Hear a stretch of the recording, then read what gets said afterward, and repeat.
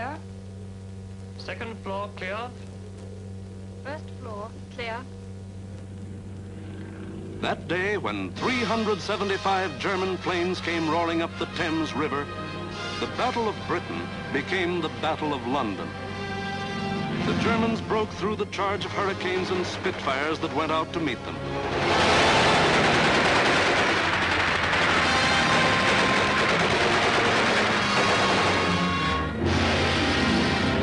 Gone was any pretense of aiming at military objectives. This was just savage destruction.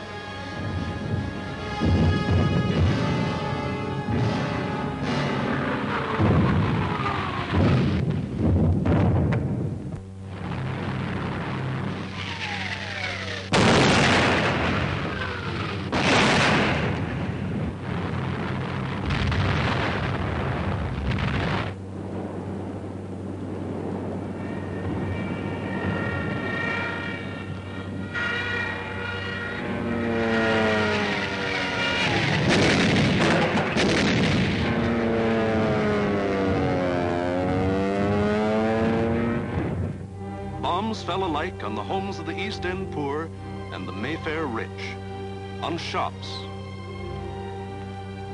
hospitals,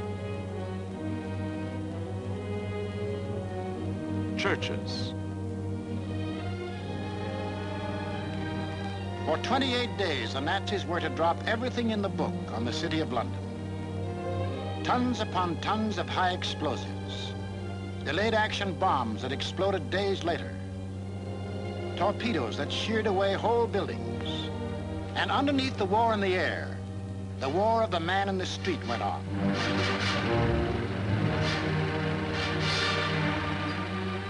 He learned to exist with very little food.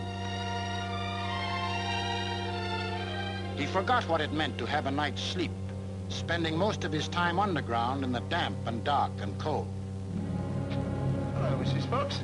You're here early tonight. Well, I'm on the safe side, aren't I? I think that'll be all right now. Yes, that's grand. Anyway, I'll be back in a few minutes if you want. Now, how are we going to get you up there? Get a young man to lift you up. Barney? Hello.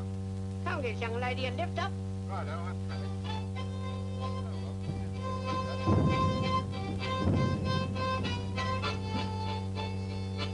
The air raid wardens stayed at their posts.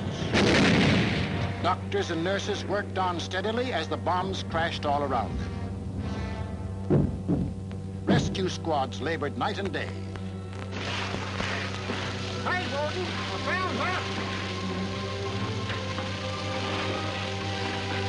Is she dead? Right, Judge. Firemen said, nuts to the bombs and battled to put out fires. This was life in the Blitz. Against all the rules of Nazi warfare, Britain was refusing to crumple up. Across the Channel, the enraged Goering took personal command of the operations.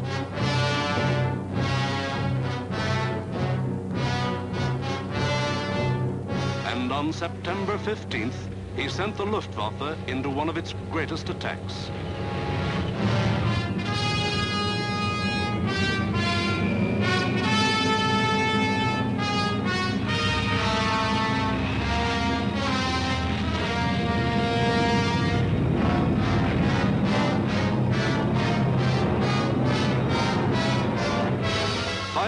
German bombers and Messerschmitt fighters roared over the English coast.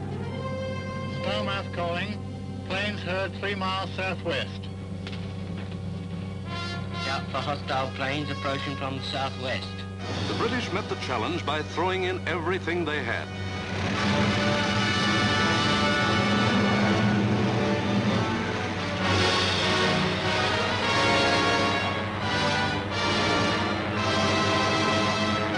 An historic three-dimensional battle took place inside an area 60 miles long, 38 broad, and from 5 to 6 miles high.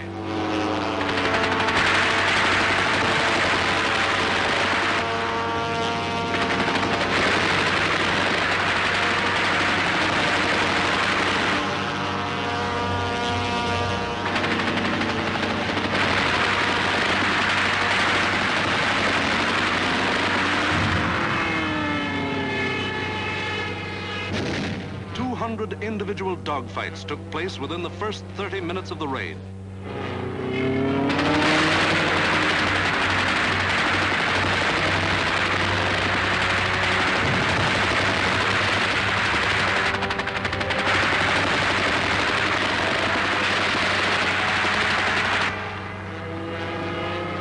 Right on our own doorstep. Oh, what a scrap.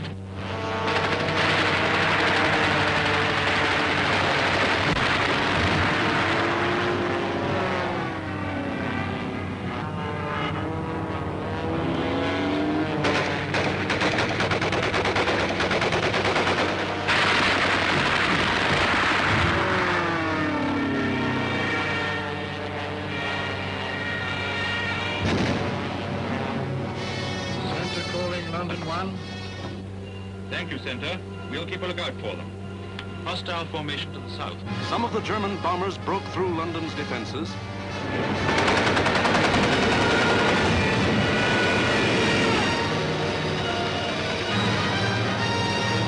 and reached the center of the city.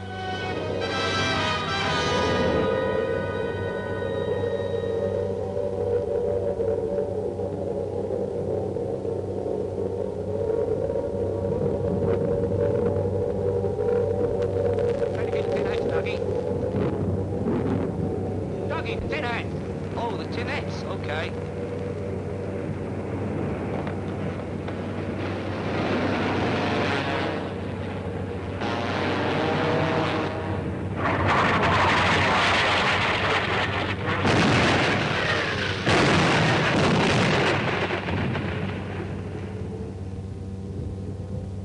Doggy!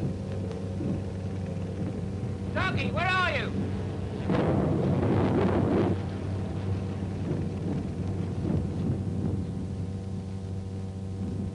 Blimey, I thought they'd got you. Who, me? Nah, I had me fingers crossed.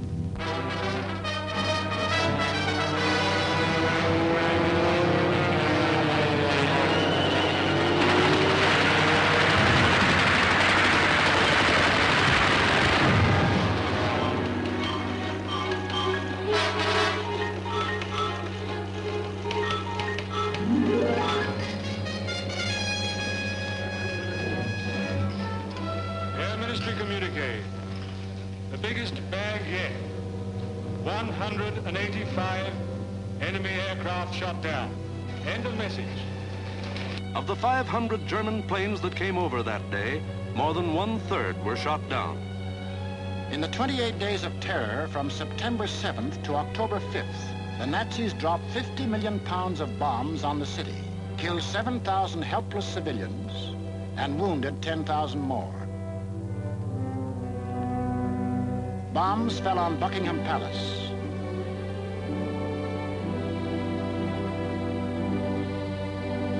Westminster Abbey, the Houses of Parliament,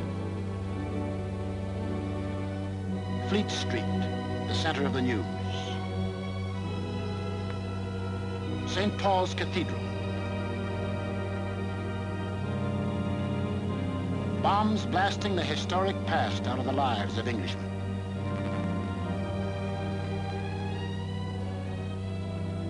But in these 28 days, the Nazis lost 900 planes and their crews. The more they sent over, the more were shot down. The British Spitfire had proved to be one of the deadliest weapons ever put in the hands of man. If this kept up, pretty soon no more Luftwaffe. The frantic Nazis had to pull a new one. They did. On October 6th, they changed to night attacks. Maybe that way they could avoid those deadly Spitfires and Hurricanes. Maybe that way they could crush the stubborn British spirit. Never mind control of the air. Never mind Phase 1, Phase 2, Phase 3. Now to concentrate on bombing the people themselves into submission and make them cry for mercy.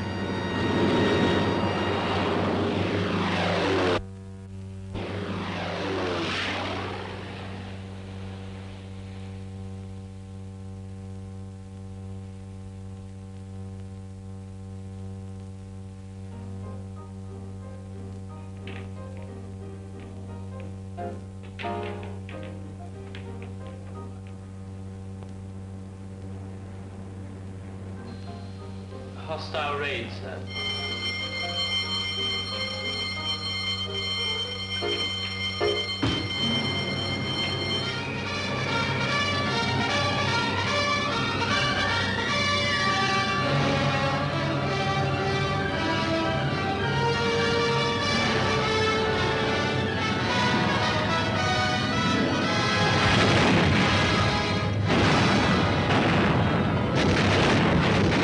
RAF wasn't much help at night.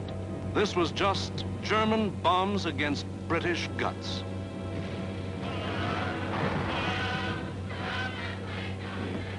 Harvey? Hello, Jack. Sound happy enough down there tonight, don't they? Yes, they're all right.